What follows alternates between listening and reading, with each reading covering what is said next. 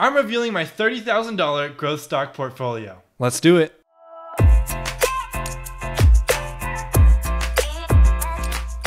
What's going on, everybody? My name is Matthew. Welcome back to my channel, and today we are talking all things growth stocks. That's right, the day has come. I am finally revealing my $30,000 growth stock portfolio in this video. A few things you need to know before we get started. First, as the name implies, this portfolio is made up solely of stocks that I personally believe will have serious growth potential. Second, I do have other stocks and portfolios that focus on value stocks like Cake and Dan the Man, blue chips like Apple, dividends like McDonald's and Qualcomm, and ETFs like ARK, and of course the almighty SPY. Third, I started this portfolio on June 16th, so barely over 2 months ago.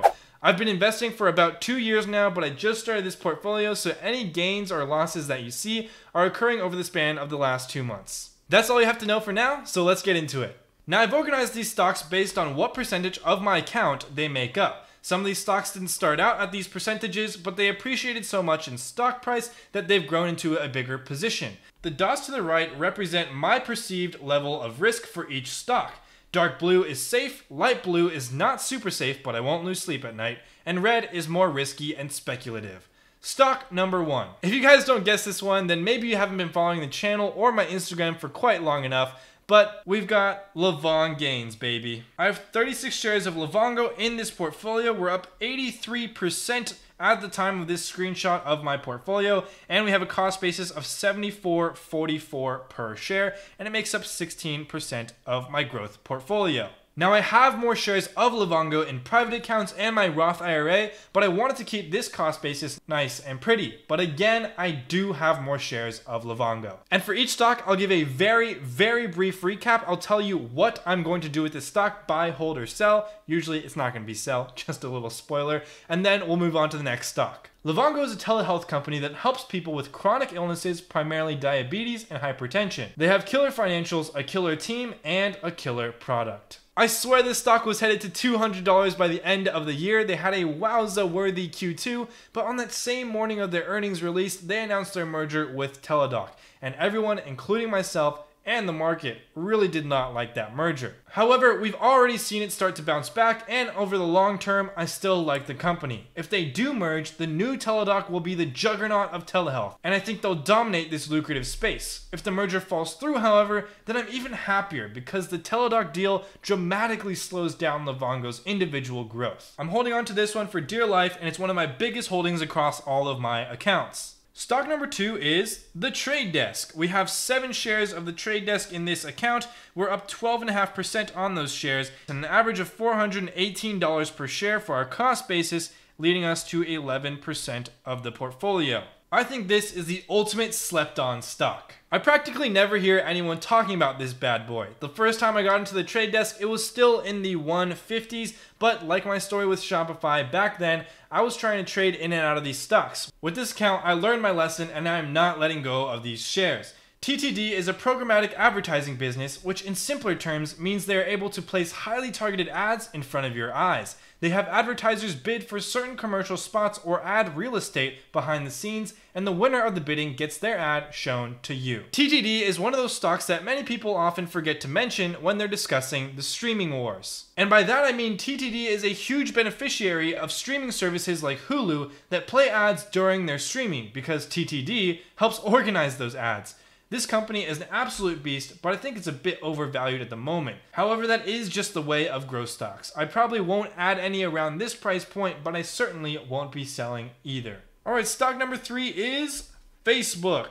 You guys knew that had to come out of somewhere. We have 12 shares of Facebook in this account. We're up 13.8% on those shares with an average cost basis of $232, making it just shy of 11% of the growth portfolio. I've been discussing with people in the Discord for a few weeks now about how Facebook is still undervalued in our opinion. I do have a video that I posted a while ago talking about 9 reasons why you should buy and hold Facebook forever. But of course, I'm not a financial advisor. I mean, it is so rare to find someone who doesn't use at least one of Facebook's products every day. Instagram, Messenger, WhatsApp, Facebook. Who doesn't use one of these every day? Any chance I get, I'm buying Facebook on the dip. It would take a literal meteor to hit Facebook HQ before I would even consider any of their fundamentals possibly changing. Just don't get caught up in the headlines with this one. For example, the boycott news. That was smart money taking shares on the cheap. No one's talking about the boycott anymore, and it barely touched Facebook's top or bottom line numbers. This is a buy and hold forever stock in my opinion, and I'm even considering buying more at these levels. I think Facebook is still very undervalued for its potential. Facebook gets a little star. Okay, the number 4 stock is Maxar Technologies. I've talked about this one a couple times on the channel. We have 120 shares of this stock. We're up nearly 60% at $16.49 per share for our cost basis, and then again 10.5% of the portfolio. I'm extremely bullish on the long-term potential with this stock. It's currently the 4th largest position in my portfolio, but it definitely didn't start that way. That's because it's up 60% and just gobbled up 5th place. Maxar is one of the few pure plays on the space industry, which I think is a megatrend that not enough people are talking about yet. They specialize in Earth observation and satellite infrastructure, so they have uses for both life on Earth and life in space. The best part about this stock, in my personal opinion, is that it's a comeback story. It was beaten down in 2017 and 2018 because of poor management, and one of their main satellites literally died, so that crushed their cash flow, and they were forced to take on a ton of debt. But now new management is making significant progress at de-levering Maxar's debt and making very wise decisions in selling certain assets and acquiring new ones. I've already made a couple videos on this stock, so I'll link the first one that I made when Maxar was still in the mid-teens. I am looking to add more to this position because although it's still speculative, as you can see from the red dot, Q2 proves they were on the right track, but I'd want the price to come back a little bit before I keep adding. Alright, stock number 5 is a stock that I think is actually pretty safe, but it might surprise you. Upwork. We have 200 shares of Upwork in this account. We're up about 3.8%, and we have a cost basis of $14.52, making up 10% of the growth portfolio. And before you guys start saying I just copied Jeremy on this one, I actually started looking into Upwork on my own because I was looking for an editor for these videos. Josh, say hello to the people. I really enjoyed my experience hiring with Upwork, so I was happy to find that they are publicly traded. And by the way, Jeremy, if you're somehow watching this, it's all love. You're an inspiration to me and many others. Thank you for what you do. Anyways, I think the gig economy is really strong. I think it'll only continue to grow. And I believe Upwork has the upper hand on Fiverr in terms of corporate clients, but also just general quality of service based on my personal experience hiring. Yes, I did try Fiverr too, and I actually went from Fiverr to Upwork. They've got great financials, huge market opportunity, and I'm very comfortable with my investment here. I'll be adding if it gets below $14 again, and if not, I'm happy with my position size. Okay, stock number 6, another one that I consider to be very safe. Some people may disagree. Square stock. We have 19 shares of Square in this account. We're up over 25%, a cost basis of $1.19 per share, making up just under 10% of the growth portfolio. If you've been following this channel for a while, you know we like Square a lot, and I'll link my video on Square in the top right in 3, 2, 1. Square has two main sides of their business, the small business side of their business and Cash App. In terms of small business, the whole idea is to serve the underbanked. The best example in my opinion is Square Capital, which utilizes the data collected from Square's point of sale systems and gives small customized loans to small businesses that are usually too small to get from a large bank. But the serious growth potential in Square, in my opinion, is Cash App, which not only seeks to do what banks do, but to replace banks completely. Let's say someone pays you on Venmo. Now you wait a few days for that to transfer to your bank. Then you send that to your broker, and that takes another few days, and now you can finally invest it after about a week of receiving that money. But now let's say you want to take some of that out and put it into your checking account to buy a new jacket, so that takes another few days. So many transfers. Well, with Cash App, everything is in the same place. Your peer-to-peer payments, checking account, and investing account are all in the same app, Cash App. And you get discounts with the Cash Card. This is my Cash Card here. I get discounts with it all the time. If you want to try out Cash App and do some on-the-ground research for your investment in Square, use the link in the description below. You'll get a free $5 just for signing up with that link. Square is a beast, and I hate that I don't own more in this position, but it really just ran away from me. Definitely looking to add to this one. Fun fact, Amazon tried to take out Square's point of sale system with their own product in Square's early days. They failed. Square beat Amazon. Alright, stock number 7. This one I'm very comfortable with, but I'm not yet ready to say it's super safe, and that would be Mercado Libre, otherwise fondly known as Melly Rock, but not really. We've got 2 shares of Melly in the growth account. They're up almost 10% for us here. An average cost basis of $1,105, making up 8% of the growth portfolio. I actually just made a video about this one as well. I'll link it right here. And just to give you a quick pitch or summary, I see Mercado Libre as a combination of Amazon Marketplace, Square, and Square's Cash App, but it's in Latin America. Mercado Libre is where you go if you need virtually anything shipped to your house, but they also provide point of sale systems for small businesses, as well as credit lines, and they've got an app that pretty much does what Cash App does, Mercado Pago. It's one place for checking, credit, and investing. What's special about Mercado Libre is its region. Latin America is home to over 630 million people, but they're still in the early stages of adopting mobile and online uses for e-commerce and fintech. There are some risks with this one, however, from giants like Amazon and potential competition from Chinese organizations. But I believe Mercado Libre does have the home field advantage in terms of local rules and regulations that may be hard to work around for a foreign body. If this one drops below my cost basis by more than 10%, I'll be looking to add. Alright, the next one I still see as a little risky, but I'd say it's more on the comfortable side. It is CrowdStrike.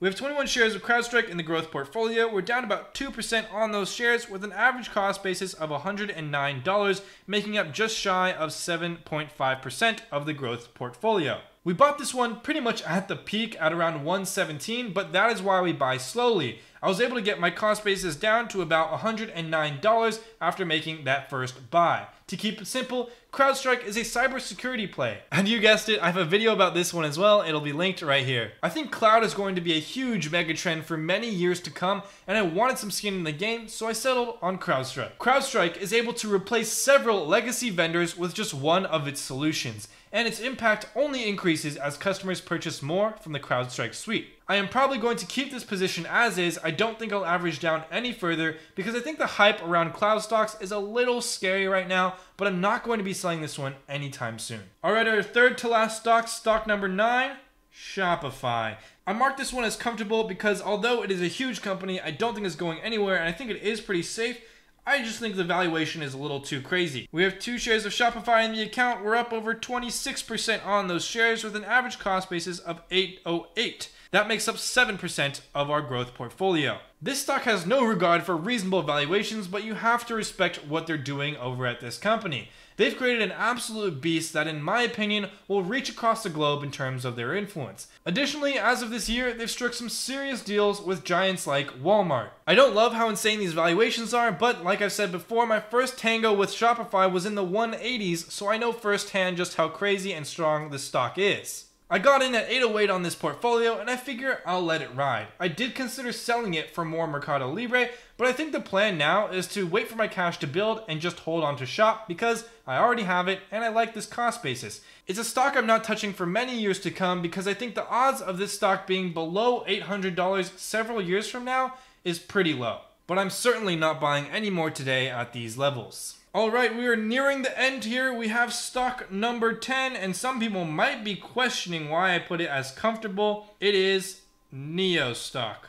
And you might be thinking, Matt, shouldn't this be a risky stock? You know, shouldn't this be like a big fat red dot here? Well, let me explain. We have 135 shares of NEO in this account. We're up over 22%, average cost basis of $11.71, making up almost 6.5% of the growth portfolio. And I do have more shares of NEO in other accounts. And while we're on the topic, I have a lot more shares of Facebook and other accounts that I forgot to mention, like a lot more. Like this is my #1 holding across all my accounts. Thanks to this community, you guys convinced me to do some more DD on NEO, and I came around. Here's my video on why I decided to buy in. I was fortunate enough to get in the 11s on a recent dip maybe about a month ago, and I actually scooped up some more shares at $13 in a private account. Top tier patrons were notified, and I like the position a lot. I don't want to restate my whole NEO bull thesis, but I think the most important thing here is that NEO is backed by the Chinese government, both local and national. Being Chinese myself, I understand from a cultural perspective, I find it highly unlikely that China will let Tesla, an American company,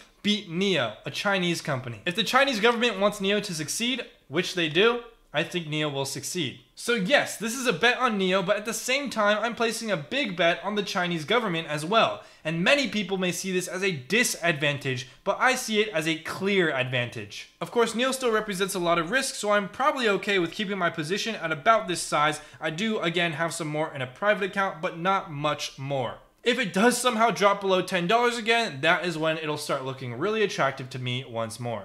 And our final stock, probably the riskiest stock we have in this portfolio, but if you take a look, it's up over 38%. I mean, come on. It is Hyliion, otherwise known as Shell or Tortoise Acquisition Corp before the merger. We have 36 shares of Hyliion in this portfolio. We're up 38% on this position, but we only put in less than $1,000, and we have a cost basis of $19.36, making up 3% of the growth portfolio. And before you freak out, yes guys, I do own Virgin Galactic. It's just not in this account. I'm actually transferring it from the other account into my growth portfolio. So yeah, it'll be there next time if we do an updated version. Hyliion is by far the riskiest investment here in my personal opinion, but I really prefer their business model over that of companies like Nikola. Excuse me. I realize Hyliion does not sell trucks and that some people may see that as a disadvantage, but I actually see that as something that makes total sense and even makes me more bullish on this stock. You see, I see Hyliion as the perfect stepping stone from ICE engines to fully electric. And instead of having trucking companies replace entire fleets, which would not only be expensive, but probably met with extreme opposition from the truckers themselves, Hyliion simply requires a quick retrofit. And the best part about Hyliion compared to so many of the other EV stocks out there right now is the fact that their business model is realistic, practical, and executable. Think about it. Hyliion has their product. They're already installing it. It's super easy to do. Nikola, on the other side of the spectrum, of course there's EVs in between, but Nikola has to build an entire hydrogen fuel cell infrastructure across the United States. Well, first, they have to make more revenue than from selling solar panels to their CEO. We're up really big on this position, but I bought really small because I only spent what I was willing to lose. If I had a bigger position, I'd probably maybe sell a third or a half of it at the time of the merger just to take profits from that hype. But since my position is so small, I may as well just leave it be and ride it out. So that's what we got for the $30,000 growth portfolio, started on June 16th, and since then, in those 2 months, we're up 25%, which I think is very good. Very happy with that. And I know a lot of people are going to talk about how they're up maybe 50% or maybe even 100% since June 16th. But the reason why I am so satisfied with 25% is because I don't have to lose sleep over any of the stocks in this portfolio. I have seriously high conviction for every single one of these stocks, as you always should for every stock you buy. And I don't have to worry about any hype, any crazy news, anything like that, except for maybe NEO and maybe Hyliion. But if you notice, look at that allocation. If you found any value in this video, and I hope you did, please make sure to hit that like button, subscribe, and here we go again, another hint at a future announcement. It's not a happy one, it's kind of sad. So there we go, that's it. If you're watching this point in the video, you are the real MVPs. Don't forget your peace and thank yous.